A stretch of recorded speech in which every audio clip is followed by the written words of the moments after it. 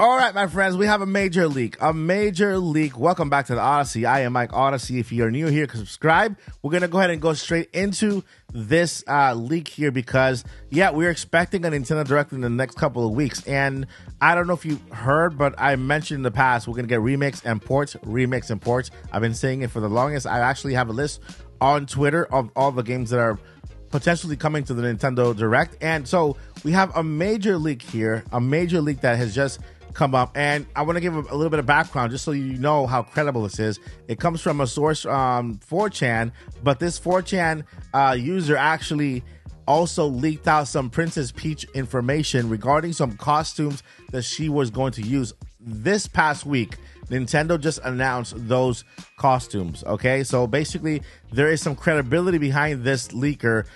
They got it right. Nintendo just announced those costumes today, and this information was already out. Now, this information also came from that same leaker in the same exact post, and let's go ahead and go right to it. Now, you are looking at it right now. It says Fire Emblem 4 Remake. Remember, I said remix and port? Remake releasing in May. Donkey Kong Country is getting a new game for its 30th anniversary. If you look at my X account, I also said a Donkey Kong Country game. We have Metroid Prime 2 remastered. Now, I would actually say this is a Metroid Prime 2 and 3 HD, not remastered, but an HD version of it.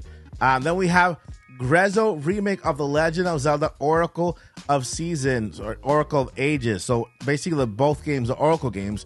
A remake a la Link's Awakening. So and the last one is Famicom Detective Club has been renamed to Nintendo Detective Club. 5 high school girls must solve vicious crimes that they are personally involved in. And so here we have, that is part of the leak for the Nintendo Direct. Now, I would add to this a Mario versus Sonic Olympics, because we are in Olympic year, right? I would add that to that.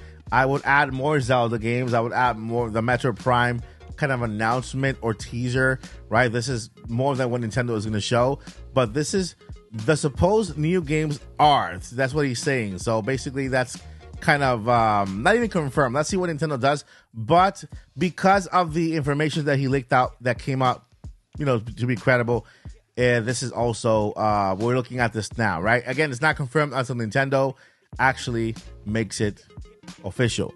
But here it is. Hope you guys enjoy it.